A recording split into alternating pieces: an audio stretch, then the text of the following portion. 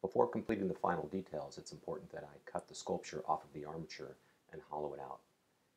If the sculpture is solid, there could be some drying problems, and when it comes to firing, it may crack or even explode. So let's figure out where we're going to cut it in half. I don't want to cut it somewhere where there's going to be an obvious detail. It's always possible that wherever you cut it, a scar will be left behind. So I could either cut somewhere where I'm going to add a texture later on and that will hide it. I could cut somewhere like along the hairline or behind the ear, somewhere where that scar will be hidden if it pops out later on. I'm pretty much just going to cut this thing in half. I know that there is a wooden stick inside of here and the armature hanger is somewhere inside of here. So I'm just going to go ahead and take a knife. This clay is fairly soft. You don't want to do this when the clay is too soft. That would defeat the point of the armature. But you also don't want to wait and do this when the piece is too stiff. You'll never get it off.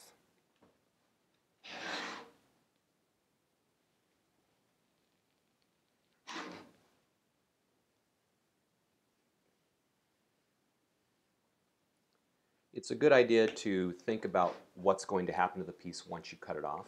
If you were to cut too far to the back, this might break back here. Same thing if I were to cut too far up front. I'm just going to pry this apart carefully. And I was keeping in mind where that stick was, so I just happened to go into it. Be mindful that depending on how long this piece was on the armature, you may have a little bit of mold on the wood. Now that I have this, depending on how soft or stiff, you want to be careful on how you put it down. I want to maintain this edge to be exactly the same for when I put it back together.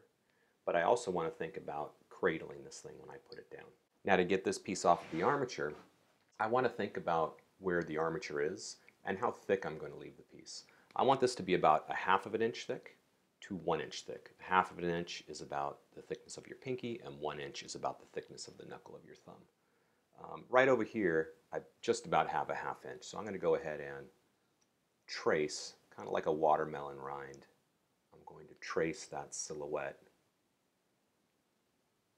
and I'm going to hollow this piece out. I can see where that armature is going to go. Now I know this is pretty much just a straight stick, so I'm just going to go ahead and see if I can cut that out. I'm thinking about the sculpture on the other side. I don't have a lot of room. Even though I planned out the armature having plenty of room in the neck, it looks like I may have shifted it over a little bit. So I'm going to have a thin spot here in the neck that I'm going to want to fill up. That armature is right here. It's about 1 inch thick, and so I can see that I have very little. So I'm going to be very careful when I pull this off of the neck.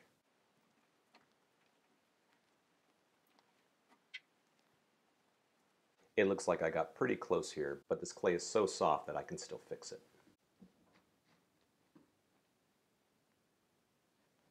Removing that clay hanger can be a little tricky.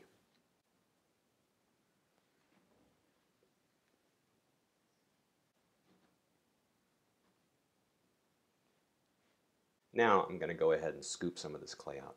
Traditionally, I'd use a clay loop tool, but I'm just going to try to do it with a knife and a popsicle stick.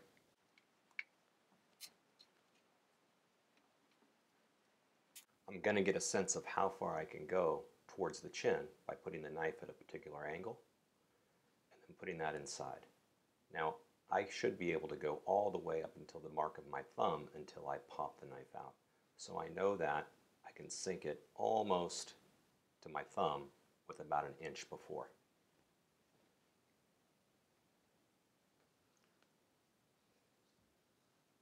It's good to look at where the knife is going in and where you're aiming towards at the same time.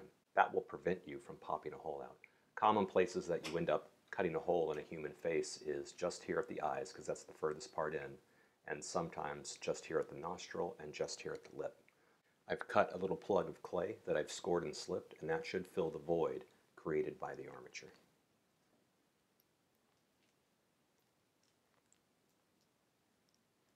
So now you can see that the inside void is a smaller version of the outside of the form. You don't have to make it super thin, as you can see. Even though this is a fairly small sculpture, I've left this thickness about 1 inch thick. Now the other piece.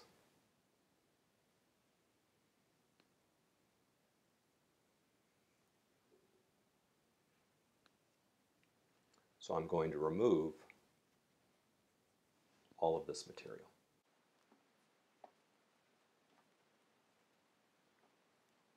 Now I can go ahead and score and slip both halves back together.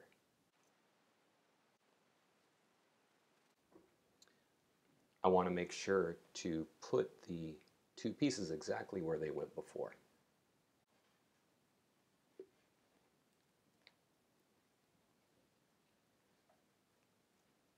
Force those two halves together, work clay into the seam, and force the slip out.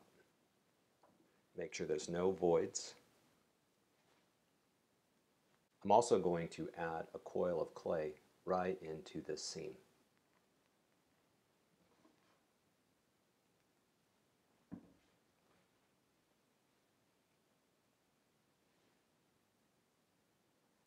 If the clay that you cut out was soft enough, you can use that. If not, get a fresh piece of clay.